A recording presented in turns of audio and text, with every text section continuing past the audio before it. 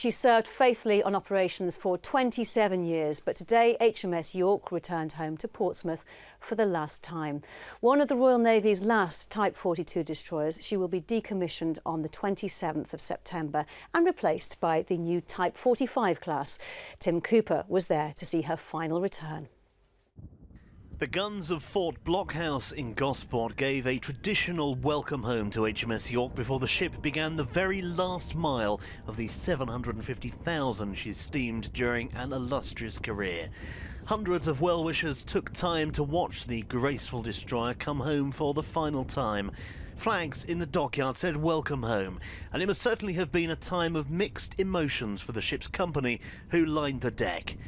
HMS York entered service with the Royal Navy in 1985. Several tours of the Gulf in the 90s culminated with a frontline role providing fire support for HMS Ark Royal in the 2003 Iraq War. She's been at the front line of humanitarian work as well, only last year helping rescue British subjects from Benghazi in strife-torn Libya. Eventually, though, the journey is at an end and she's tied up in Portsmouth.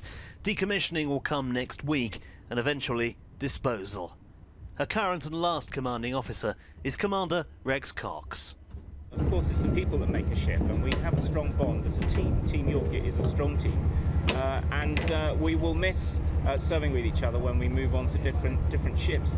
But I think we should reflect on everything she has achieved and look to the future. You know, she's being replaced by a new Type 45, far more capable. HMS York will be officially decommissioned next week, meaning the time of the Type 42s in the Royal Navy is all but at an end. Just one will remain in service now. That's HMS Edinburgh. She deploys on Monday to the South Atlantic. Tim Cooper, Forces News, Portsmouth.